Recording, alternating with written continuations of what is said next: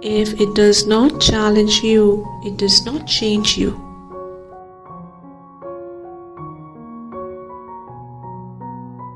The trouble is, you think you have time.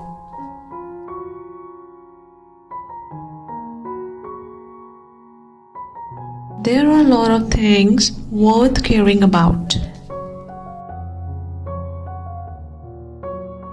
The more thankful you are, the more you attract things to be thankful for.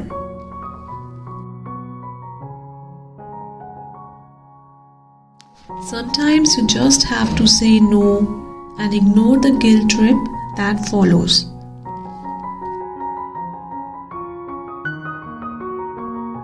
Be happy on your own.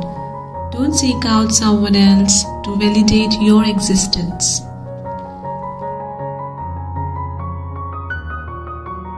It is not the mistake that defines one's character, but the manner in which one responds to those mistakes.